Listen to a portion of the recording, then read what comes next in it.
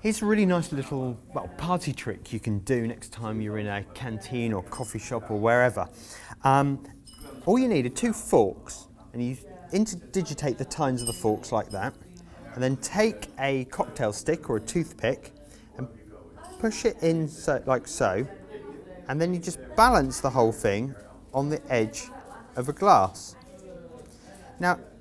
if that doesn't look bizarre enough, you can then take a match or a lighter and light the cocktail stick,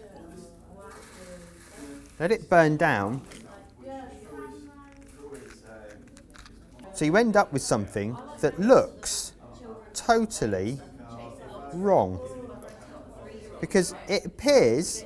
that this system just shouldn't be balanced, because it looks like everything is on one side of the pivot point. But of course, half the mass of the system